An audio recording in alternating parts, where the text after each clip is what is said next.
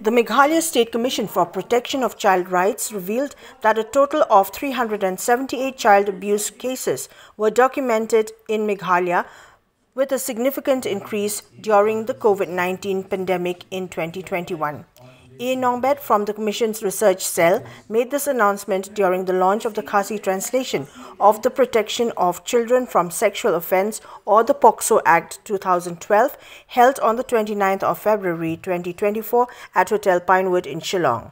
Additionally, it was disclosed that out of the 2,566 registered POCSO cases since 2013, 1,984 cases are still pending.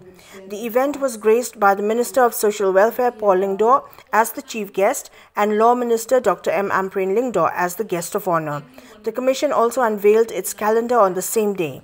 Attendees included the executive member of the Khasi Hills Autonomous District Council, Meghalaya'S Maulong, the district and sessions judge of East Khasi Hills District, D. Kharbteng, the director of the Meghalaya State Judicial Academy, K. M. Lyngdoh Nongbet, the director of Social Welfare Department, C. D. Lingwa, and the chairperson of the commission, Yamon Siem, besides government officials and other dignitaries.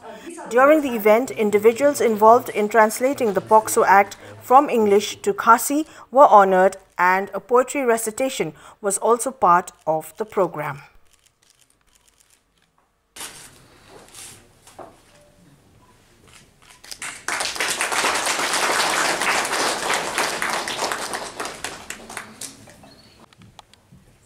I also request Mr. Anirban Chakraborty to kindly come forward and receive the book.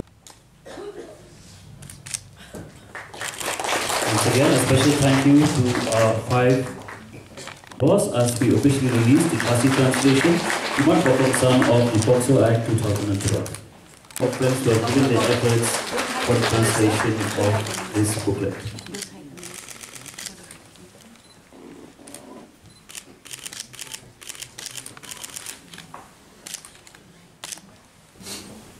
By reminding each one of us that when you look back to the past, all of us would think we have done so much, have achieved so much.